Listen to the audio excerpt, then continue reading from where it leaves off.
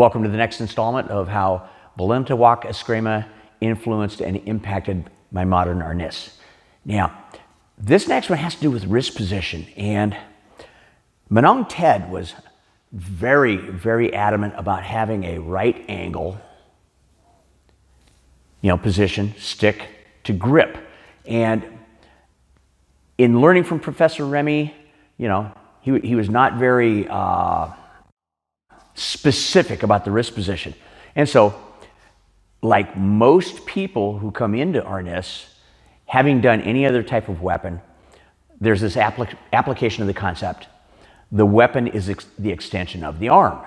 And a lot of times that would translate into, okay, so if I've got this, now notice, in terms of a straightness,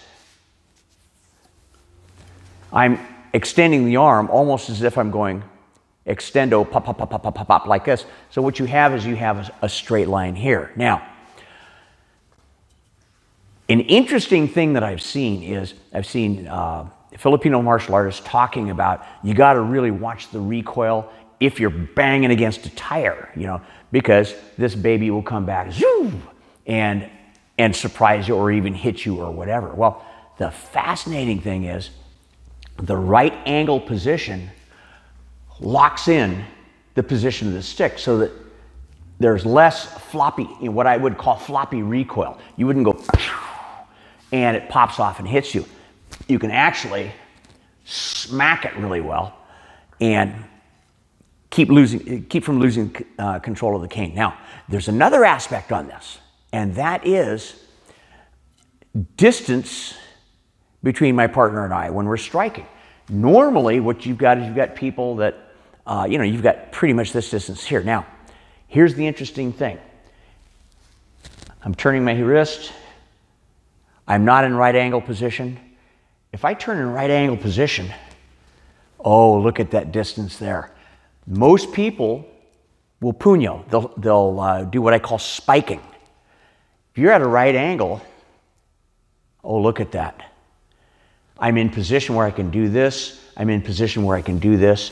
And the lovely thing about that close-in type of hitting position is that since very few people actually smack with the cane in a puño range, it becomes the unexpected move. And anybody who knows me knows that I'm all about what I call the left turn at Albuquerque. He strikes, and this is where people will normally go. And the fascinating thing is, since people normally train that way, that check hand's gonna come up, and he's going to, and here we get into locking, or we get tussling, grappling. Where my left turn at Albuquerque comes in is he strikes, and there's my first target of opportunity. Bang!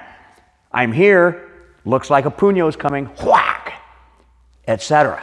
Same thing if he strikes, let's say here, and I'm just like this. Yeah, you see his fingers flip up? I start here, he's gonna go ahead and check my arm, and bang! And then I can follow through. And notice, I'm in this punch range. Easily follow through punch range. I deliver the strike from that distance. And that all comes from this right angle position.